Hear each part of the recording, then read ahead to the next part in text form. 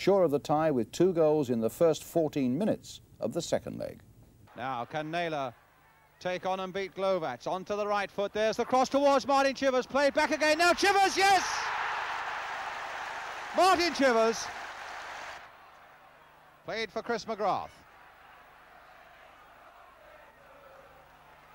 A little chip onto the left foot, Martin Chivers on the far side, Coates is going in, yes, Ralph Coates! 2-0 to Tottenham, and it looks like being their night again.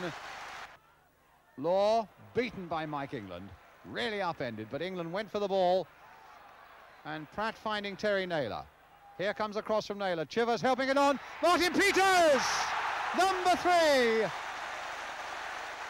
A beautiful goal by Martin Peters.